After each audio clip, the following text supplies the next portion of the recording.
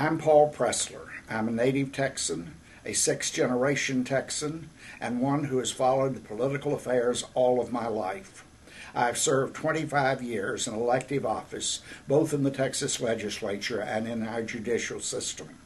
In every opportunity, I have fought for conservative principles. Also, I'm a very convictional conservative in religious affairs, and I worked hard within my religious denomination to bring its seminaries and its institutions back into a solid stand based upon the fact that the Bible is true.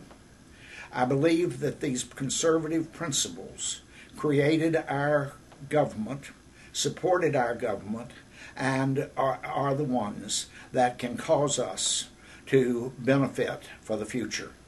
In viewing the presidential election, and I've been active in every presidential election since 1944, in viewing this election, there's one candidate that stands out above all others, and that candidate is Fred Thompson. I have three different concerns in electing a president. One is the social issues, two is the economic issues, and three is foreign policy. Fred Thompson is the only candidate in the Republican primaries this year that is 100% where I think he ought to be on all three of these issues.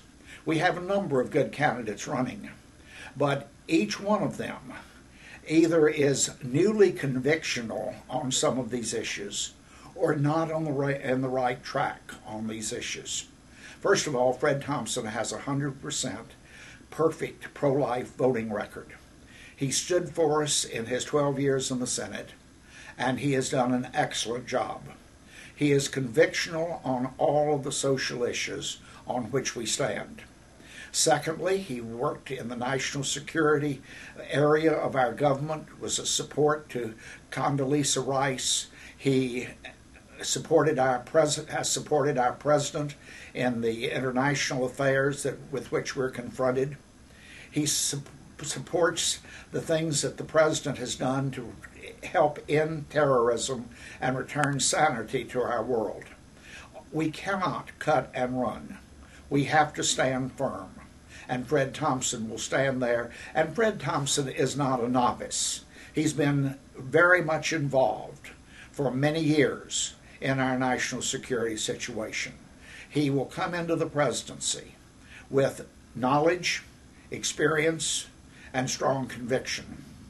Economically, he supported our president's tax cuts, which brought an economic rejuvenation to our nation.